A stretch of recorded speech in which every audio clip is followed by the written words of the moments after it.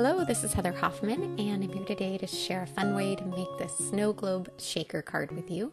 We're going to be using the September 2019 kit of the month. I love that little cabin in the woods scene. We're also going to combine it with a little bit of Unity Stamp Company's new 6x6 pattern papers.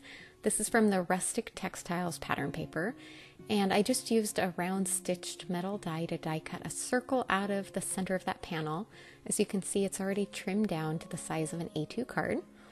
And I'm going to go ahead and use my MISTI to stamp that image so that it lines up in the center of my circle. And the way I'm going to do that is kind of line everything up and pick it up, and then take that pattern paper piece off. And then I'm going to use just a little bit of post-it tape to mask the sides. As you notice, there was a little bit of a white border around the edges, and I don't want my image to fully extend and hit any of that. So this is going to allow me just to make sure that it keeps those edges nice and clean. Now I can pull off that post-it tape and see how you have that fun image in the middle and it doesn't go over to the edges, and that circle fits perfectly over the top of it. So because we're going to make this a shaker card, I have a square of acetate, clear acetate. I buy this for making shaker cards. You can use scraps off of packaging. This particular piece was just barely big enough to cover my window, and I didn't want to, in fact, I was actually running low on it and didn't have any bigger pieces. So I used some thin, good, sturdy adhesive to run around the edges. And you notice I kind of bent it to fit around that circle, so I knew I had a nice tight seal around there to hold that acetate in place.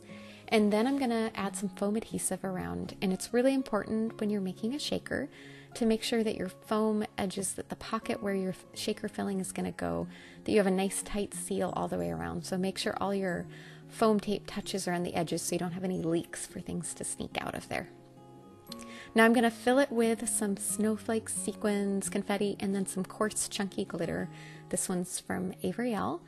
And when I got to this point, I realized a lot of times when I'm doing a shaker card, I'll put the filling on the base of the card so I can put this right over the top. But in hindsight, I realized I'd already put my filling in and I'd pulled off my tape from my foam.